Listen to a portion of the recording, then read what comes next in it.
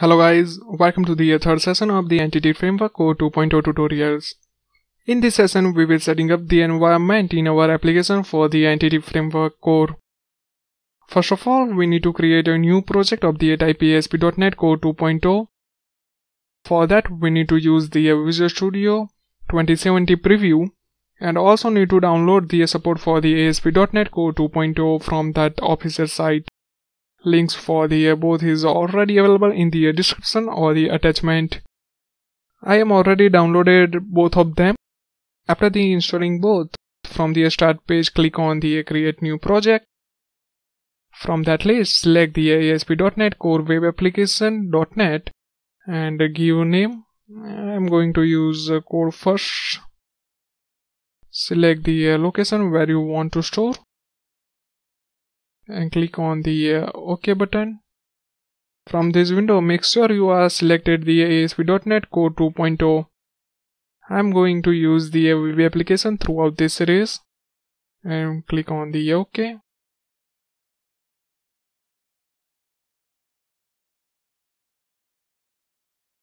This is a blank ASP.NET Core project. We need to add the support for the Entity Framework Core 2.0 in that project. There are basically two ways for that. The first is by using the NuGet Package Manager and another is use the Package Manager console. In this session, I will show both of them. First of all, I am going to use the NuGet Package Manager. For that, right click on the project and select the Manage NuGet Packages. Open the Browse tab. Search the Microsoft.Entity Framework Core. Throughout this series, I am going to use the Entity Framework Core 2.0 Preview 1. At that time of recording, Entity Framework Core 2.0 is not in the public release, therefore I need to select the Include Pre-Release. Select the Entity Framework Core from that list. From that drop down, select the version that you want to use. I am going to use the Preview 1 and click on the Install.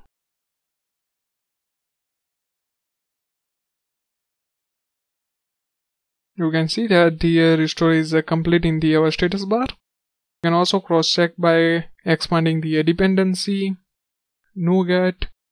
You can see that here is the Microsoft Entity Framework Core 2.0.0 Preview 1 Final.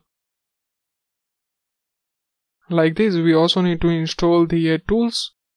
For that, search the tools, select it and select the Preview 1. Click on the install.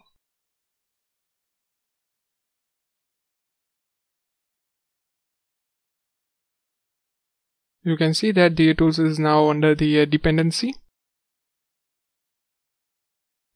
Throughout this series, I am going to use the SQL Server, so we need to install the packages for the SQL Server as well as the SQL Server design, just like the tools that we are installed. To install those packages, I am going to use the Package Manager console instead of the NuGet Package Manager. The Package Manager console is docked at the bottom. If it was not available, then you can search in the Quick Launch and open it. To install the package, we need to use the install package command and the name of the packet that we need to install. Write the install package and the name of the packet, that is Microsoft.Entity Framework Core.SQL Server, and use the version flag to download the different version 2.0.0 preview 1 final, and use the pre-flag because we are going to install the pre-release, and hit enter button. You can see that the SQL Server was added in the NuGet under dependency. Just like this, we also need to install the SQL Server design. and write the design and hit the enter button.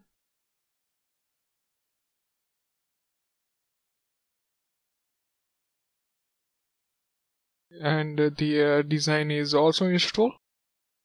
However, the design package is not used by the code first approach, but I am installed because in the future example I am going to use the same project. Let's see what we are learning in this session. We can setting up the entity framework in the two way. First is use the NuGet package manager, in which we will search for the package and click on the install button. And second is use the package manager console, in which we are going to use the install package command and the name of the package we are going to install. Not that I am use the pre-release version, just because of the entity framework core is not publicly released. It was in the under preview. When you are watching, it may arrive, so you may not need to use the pre-release option. If you have any doubt, feel free to contact me. Thanks for watching. Have a nice day.